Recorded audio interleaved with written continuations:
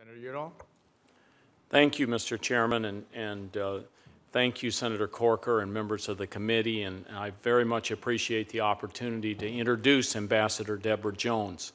Ambassador Jones has served with great distinction over a long career in the U.S. State Department. She also is a fellow New Mexican, and we are proud of her accomplishments. Her family has lived in both New Mexico and Arizona since her grandparents moved from Mexico's Colonia Dublin. She has lived in Santa Fe, New Mexico since 1991. New Mexico is proud to add her to the long list of distinguished ambassadors who have called New Mexico home. Ambassador Jones has dedicated her life to public service, and she has tried to instill those same values in her children. Her daughter, Isabel, recently worked as an intern in my office, and I believe she's here today with us. In 1982... How did you do?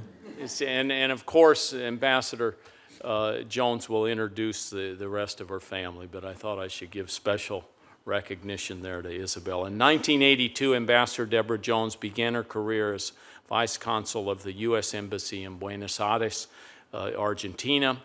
While her career began in Latin America, she soon began to develop her expertise in the Middle East. She's no stranger to tough assignments. In the early 1990s, she served as the Consular Section Chief in Damascus, Syria. She was the desk officer for the Hashemite Kingdom of Jordan from 1995 through 1997. She also was director of the Office of the Arabian Peninsula Affairs and Iran Bureau of Near Eastern Affairs, and she served with distinction in her critical work as Chief of Mission at the U.S. Embassy in Kuwait. She speaks Arabic, Spanish, and French. She has an MS in National Security Strategy from the National War College and a BA in History from Brigham Young University. Following her service as ambassador in Kuwait, she has worked as a senior advisor for international affairs at the U.S. Naval War College and a scholar in residence at the Middle East Institute.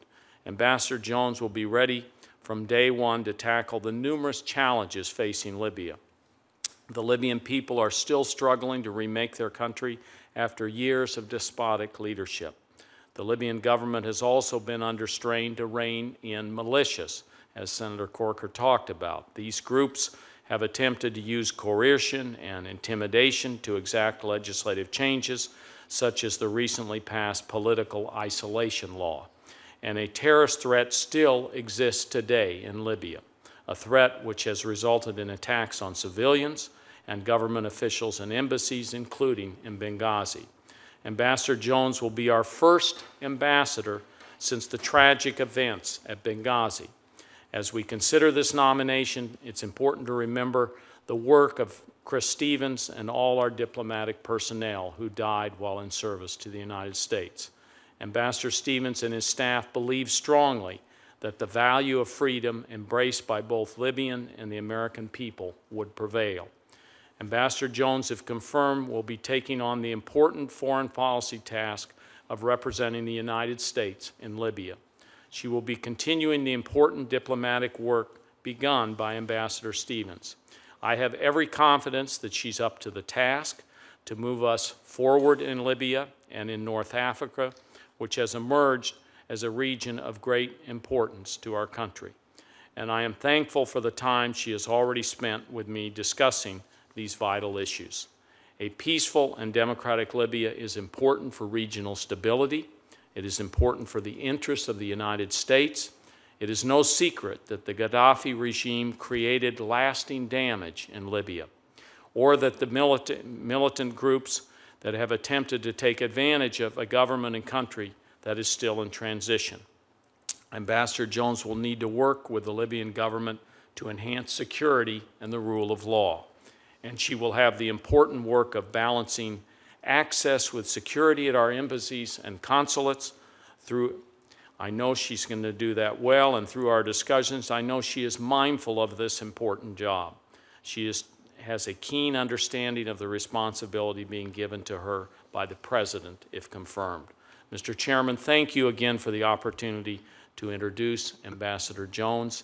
The President has wisely chosen an individual of great experience, expertise, and commitment, and I look forward to supporting such a well-qualified candidate. Thank you again.